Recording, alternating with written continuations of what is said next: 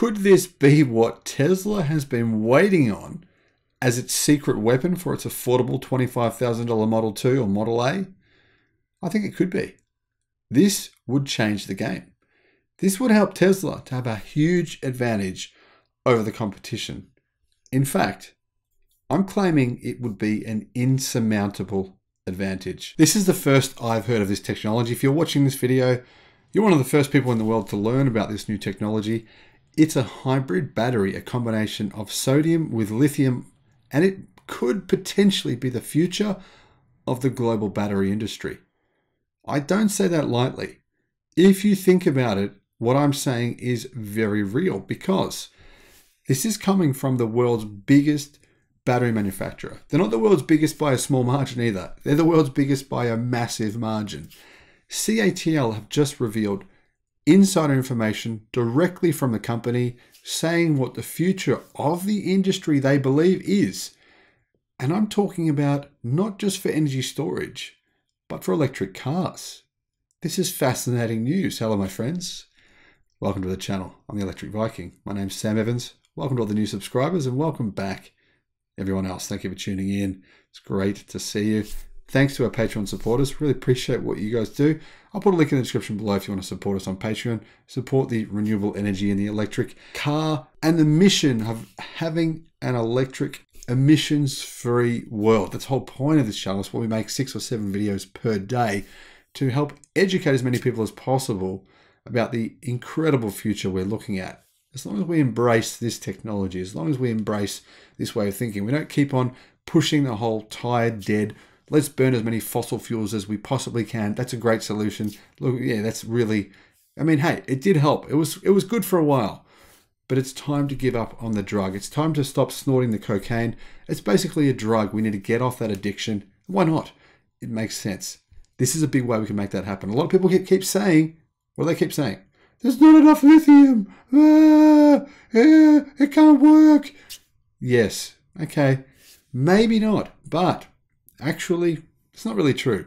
One of the reasons why is because new refining methods, new mining methods are revolutionizing the ability for us to extract lithium at high rates at lower costs. So yes, lithium prices are ridiculous right now. They are so ridiculous. The companies like CATL are coming up with revolutionary ways to reduce the amount of lithium used in batteries. Now, this is not the only revolutionary way to reduce the amount of lithium we use in a battery.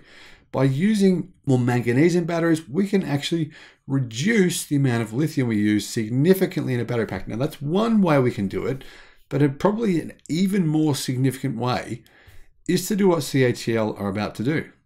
While they have a battery pack, they say will go in electric cars, which will be a combination of sodium and lithium, enabling a range of around 500 kilometers.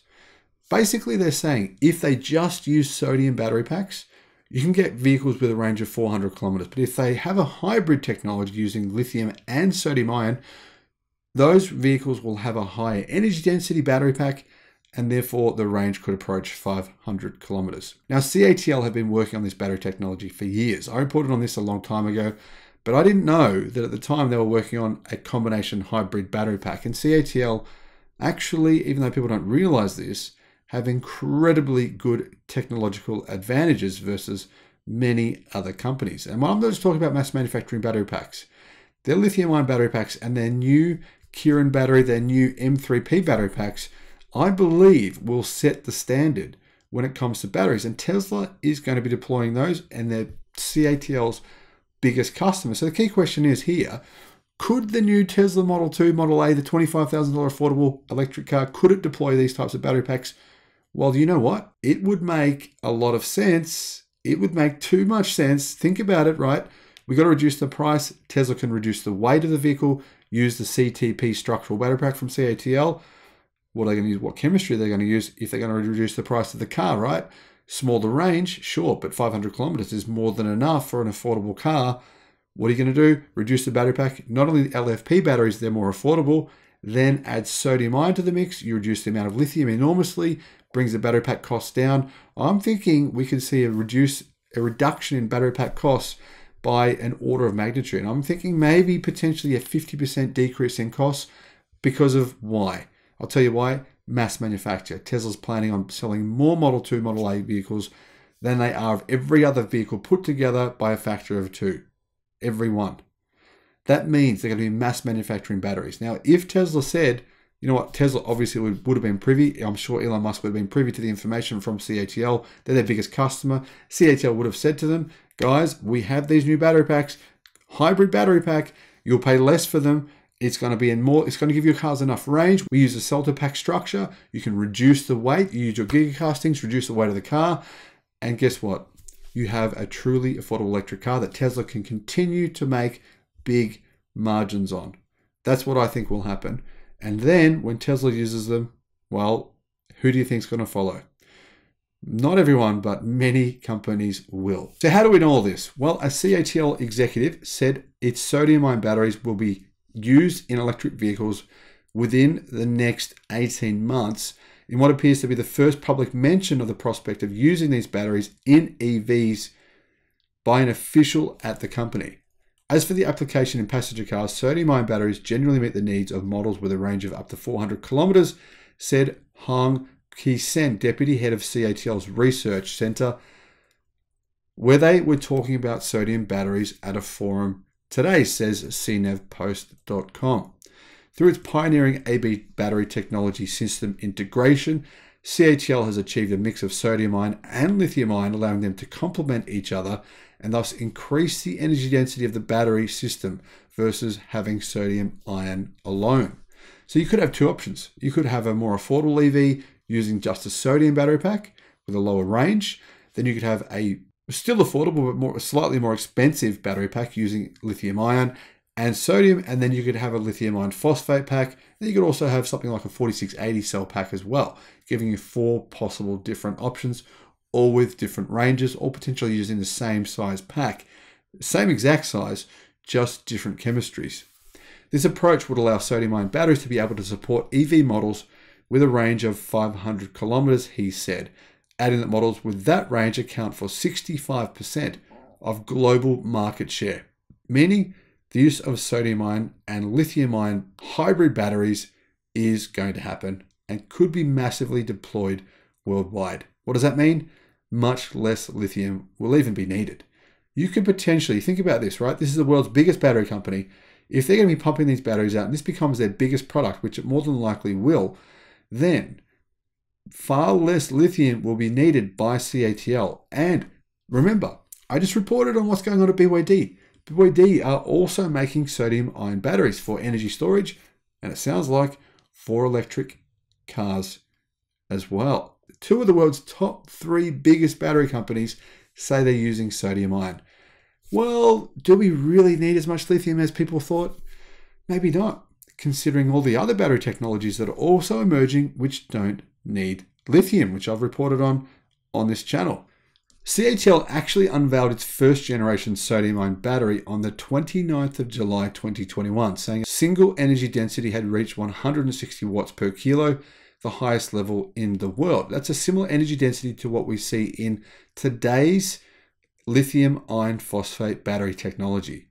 Not the new technology coming out, emerging out now, but is similar to today's technology, meaning they are definitely commercially viable at that energy density in an electric car. The company said at the time that the energy density of the first generation sodium-ion battery was slightly lower than that of a current lithium iron phosphate battery. However, it has massive, clear advantages in low temperature performance, fast charging, high power application scenarios in alpine regions for energy storage, etc. And also in terms of cost. Sodium is incredibly cheap and abundant in comparison to lithium. CATL's next generation sodium-ion battery energy density, they say, will exceed 200 watts per kilo, giving it energy density similar to lithium ternary batteries from only a few years ago, meaning it is definitely deployable in electric cars and makes sense. It said last year, and it also said that it has started the industrialization layout of sodium-ion batteries and plans to form a basic industrial chain in 2023, meaning they'll be mass manufacturing sodium batteries for EVs and energy storage in 2023. And they don't do things slowly at CATL. They ramp up very, very fast. They know the competition is out there, and they don't want to give that competition any chance at all to catch up. That means these batteries will be deployed, I would say, by the end of next year in electric cars. Does that mean sodium-ion batteries will replace lithium batteries globally? No, not at all. In fact, will they replace them? No, they'll be complementary. They'll replace them in some applications, obviously energy storage, they'll replace them 100%. They'll replace them in some cars, more affordable cars with lower ranges. And then of course, the hybrid sodium and lithium-ion batteries will replace some cars as well. What this will mean is, though, we're not looking at a zero-sum game here, because electric cars right now, they only represent around 10% of global market share. By the time we hit, say, 50%, there could be just as many, if not more, lithium iron phosphate or lithium ternary batteries being deployed in cars. But then, in addition to those, we're going to have these sodium and hybrid sodium and lithium ion batteries being deployed as well. So no, they won't replace them, but they'll definitely take significant market share. I'm just looking at and thinking about this. How do I get in on this opportunity when it comes to investing? Because clearly a lot of people are not aware of this right now. A lot of people don't have any idea of what's about to happen, like you would from watching this video and learning about this new technology. I'm going to do some research. I'm going to find out how I can take advantage of this, and I'll get back to you on that. Make sure you subscribe to the channel to find out what's going to happen. Thank you for watching, and I'll see you again on the next video. Bye-bye.